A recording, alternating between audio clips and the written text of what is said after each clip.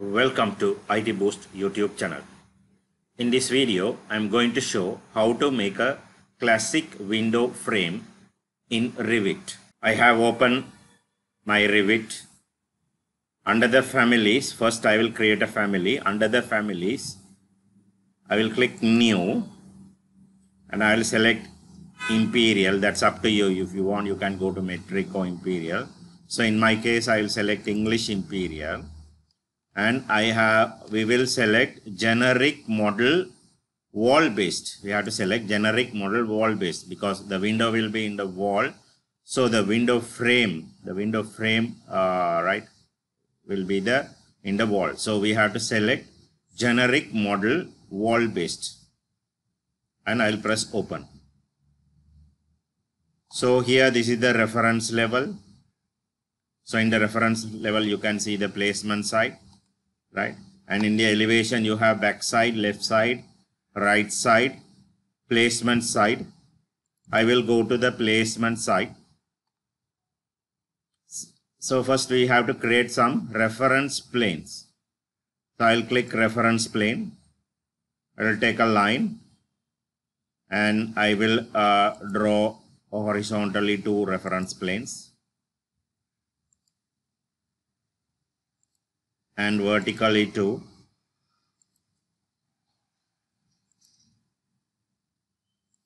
Right. Now we have to make it some parametric constraint. So in order to do that one, I will click align dimension and I will click this here and here and here. And we have to make this one equal. So click this EQ. So it will become equal. This, right. Again another align dimension. I will select the both and in the bottom and I will check the modify tool and click the dimension and I will create a label, create parameter. So I will give the name trim width and make it instant parameter because the parameter it should be able to fit for any size of window. Any size of multiple windows. That's why I'm making this one instant parameter. So selected instant parameter and OK. After that, again align dimension. Here this is the reference level. From the reference level, here one. Again another one from here to here. Another one. And I'll select this dimension and create parameter. I will say sill height, DHT, sill height, and this one is trim height. Sill height also we had to make it, if you forgot to make it instant parameter here, select the parameter and click here instant parameter. Right, I forgot that one. Now I'll select this one.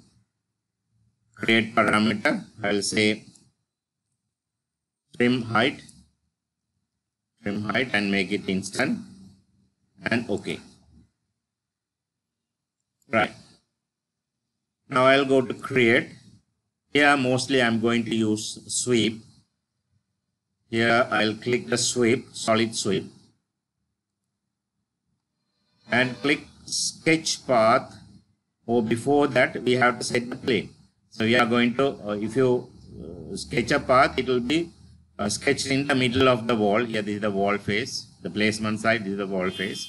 So I will set the work plane, click set work plane, pick plane and press OK and select the wall. Now carefully don't draw this line. Check, carefully watch. You can't draw this line. You have to go to modify sweep. Here you have to click sketch path and I will take a line and from here I will draw right to that point, from here to this point, from here this point and press escape. Now we have to lock these references. That is important because when you change the window size, the window frame size also change accordingly. So I'll select this line first and I'll just move outside or inside and move it back and click lock. Again this one also move out upside or downside and move it to the same place, lock. Right, and this one also move inside and bring it up and click lock. Same like with this one also we have to lock it. So take the alignment tool, select this reference plane and this point and lock it.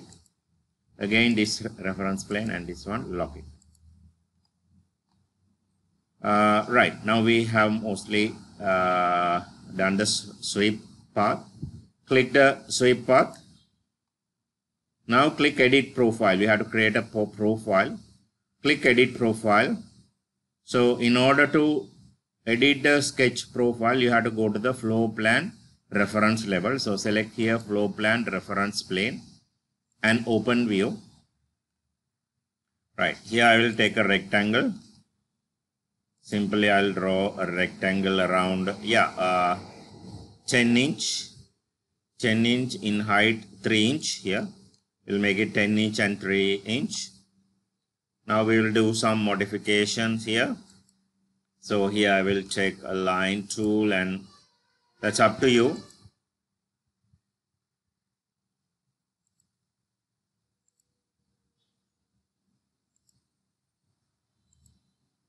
The design is up to you. Now I'll select fillet touch and click the radius. I will give a radius 1 inch. You'll see 1 inch. If it is too much, we can reduce the 1 inch.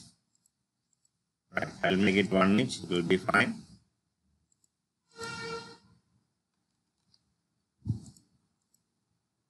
Right, that's fine.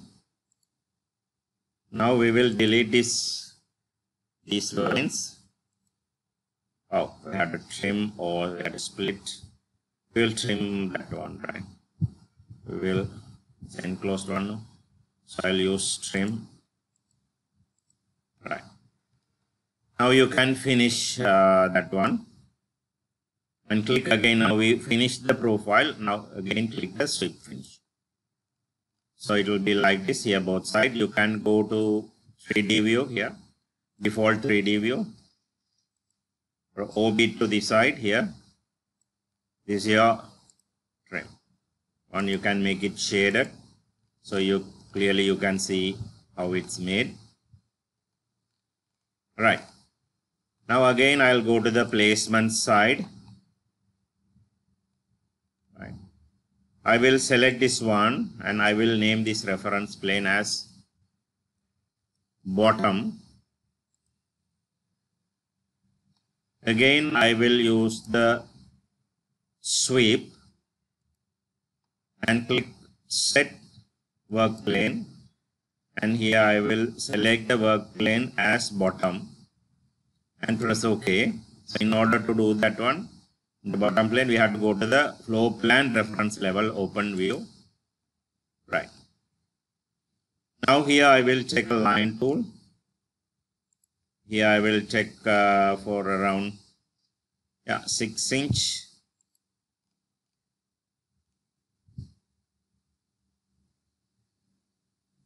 Right here. Oh. That is a mistake I made it. I will undo that one. Because we set the plane. Right, this will happen here, place line. So I undo that one. You have to go to draw from the place line, modify sweep. Sketch path. We have to click sketch path, and from there you have to select the line, and I will select 6 inches, and here and here. Right, here also we have to lock this one. So select that one and move it and get it back. Lock this one, move it inside and get it back. Lock this one, select this one, move it inside and go back. It's locked. Yeah. I think we have to lock with the points. Right, it's locked. Now here take the alignment. So here see, when you select the alignment, in the middle reference plane is selecting. Press the tab key in your keyboard. So it will be tab here. Press the tab key, select this one and click the point. Lock with this one. Again press the tab key until you get this reference plane and this point, lock it. For additionally, you can make this one also a line dimension. Again press the tab key from here to here. Lock that one also. Where are that one? Here, lock that one. So it's double safe. Right, now go to sweep and finish the path. Now click edit profile. In order to edit profile, we have to go to the placement side. Open view. I'll take a line tool from here. Totally, I will take it 1 foot 6 inches. That's up to you. Make a design however you want. 4 inch. Again another 4 inch. Bring it here. The pattern is up to you. Here I will select filler touch, and here also I will give a radius 1 inch. If it is too big, we can reduce the size. Here also, if you want, you can do some optional things. Right, I'll try to reduce the size. Okay, so that will be fine. A little bit more. Yeah. Now click finish. Again finish the sweep. So you have this one. Go to your 3D view here. This one. Same like you can put on the top also.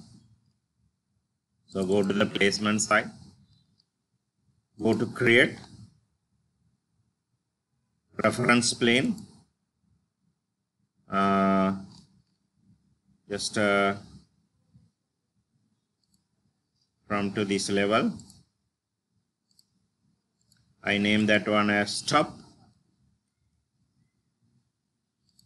Same like I will, it's not named again, top, the center. Right, again I'll go to create, sweep,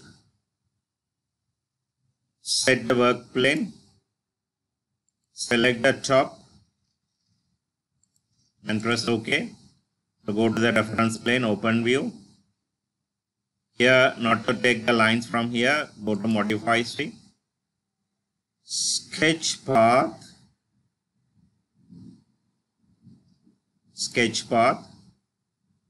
check the line. You can draw it little bit extend, that's up to you. In the same size, I will draw in the same size. Okay.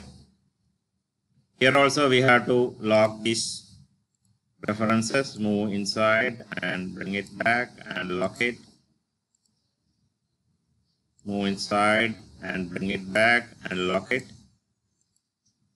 This one I can't, I think. Here lock it. And again take the alignment. Press the tab key to select this reference. Again tab this and this. Additionally give the align dimension. Showing 9 inches. Okay, I lock that one, no problem. Right. Now finish the sketch path. Now click the edit profile. Go to the placement side. You can draw a same as or different one also. I will take the line tool. I will go a little bit 1 foot 6 inches or 1 foot 10 inches. A different one from the bottom.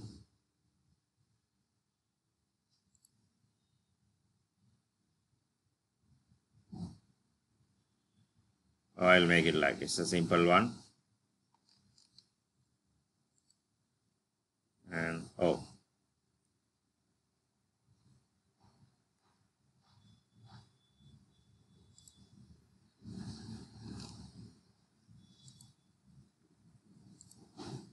I'll take filler touch, radius, I think we can give a little bit more, 3 inches. Yeah. Right, click finish. Click finish. Now go to your 3D view. Here we have. Now here we have a small gap. For that one also we can fill it out. So what I do, I'll go to create simply, extrusion, set a plane, set a work plane, pick plane, OK. So I'll select this top plane.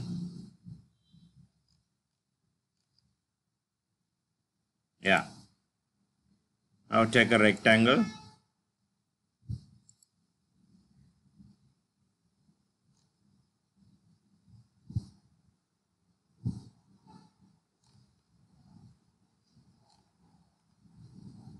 If you feel difficult, you can make it wireframe.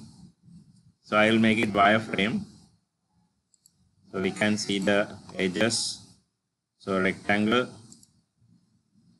I'll start from this side. Rectangle. So here we can clearly see this one. We can finish it, and that is, I will give minus 6 inch. We will try minus 6 inch.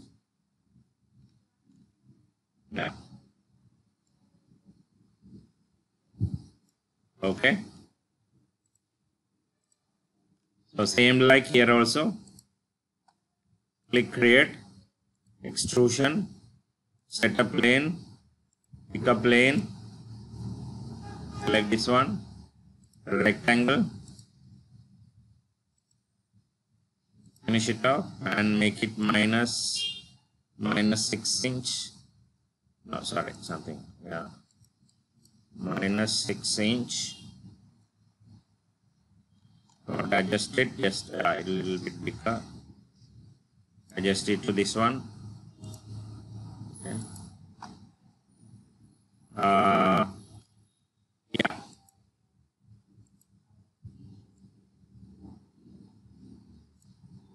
This one also we have to lock here. I'll move this one and lock it down. Upper one, it's locked.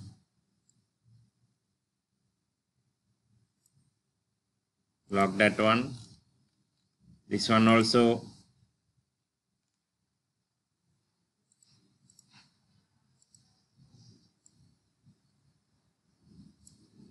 Lock it. Lock it.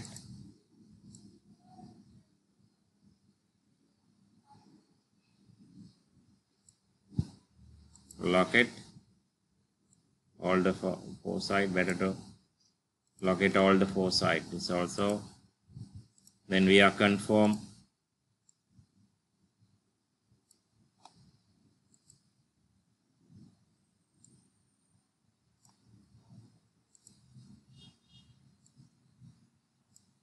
It's already locked. Right, bottom one is already locked.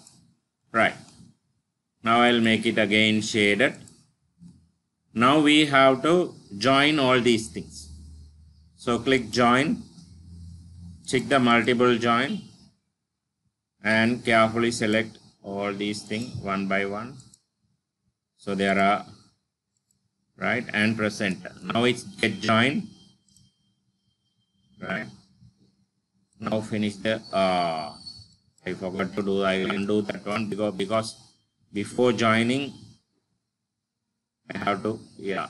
So again, I'll click join, multiple join, select this one,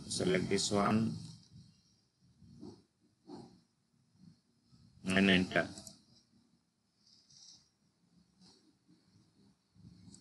I'll cancel that one. I'll go again to wireframe, small mistake happened, right.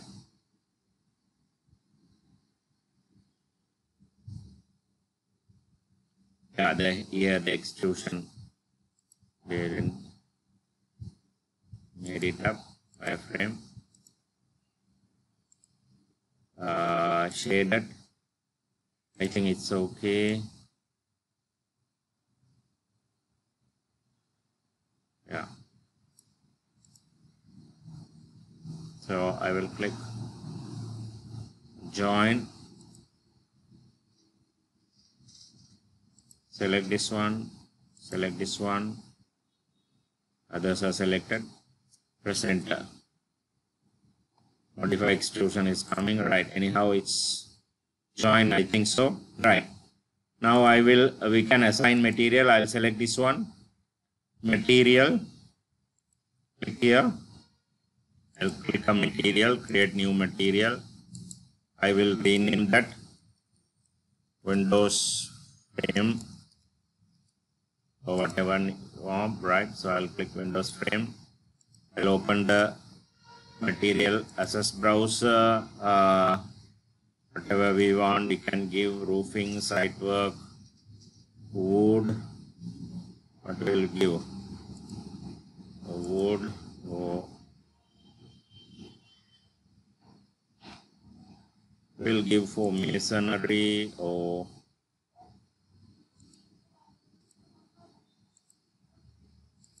can use some stone also, right?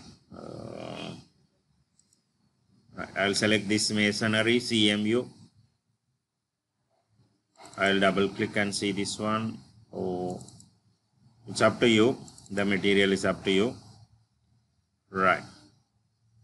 I'll select this one and apply. Okay, the material is up to you. So if it is, when you select this one also, the material is coming, right? Because we confirm that it's joined Windows frame, right? Now we can save this one. I'll save, file save as family. I will save that in my desktop. I will say window frame and I'll click save. Now I'll close everything. Under the models, I'll click new. I'll select Imperial Architecture Template. Open. I'll click a wall. I'll select generic 4-inch brick. And I'll give the wall height 10 feet. And simply I will draw a rectangle. Now I will place a simple window. I'll click Windows. So here I will select 36 by 72. If you want, you can make a duplicate. I'll click edit type. I'll give a name, duplicate, the same window. I'll give the both height equal. We can change it. That is not a problem. 6 feet, 6 feet. Width also 6 feet. This also 6 feet. And OK. And I place this one here. Now go to your 3D view here. Right. Again level 1. Click component. Load families. I have saved that one in my desktop. Window frame. Open. Place here. Now go to 3D view. Oh, why it's forming. Go to reference level. Yeah. Place it outside wall base now here. Now go to your 3D view. Now go to your south elevation where you placed. Now you can adjust that one.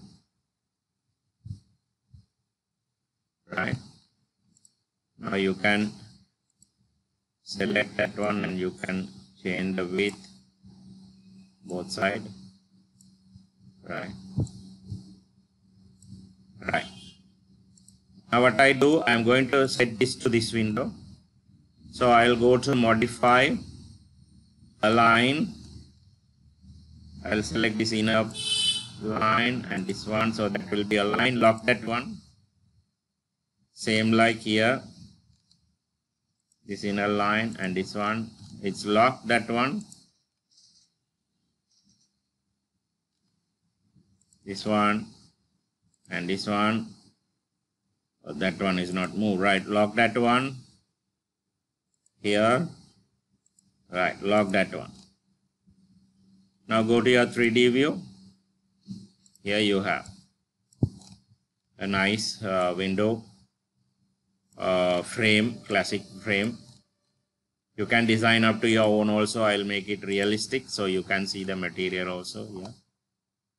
Now the thing is, when you change, I'll select the window, and when you change the window size, according to that, the frame also that adjusted. That's why we made it instant constraint, and we lock the references, right? Okay.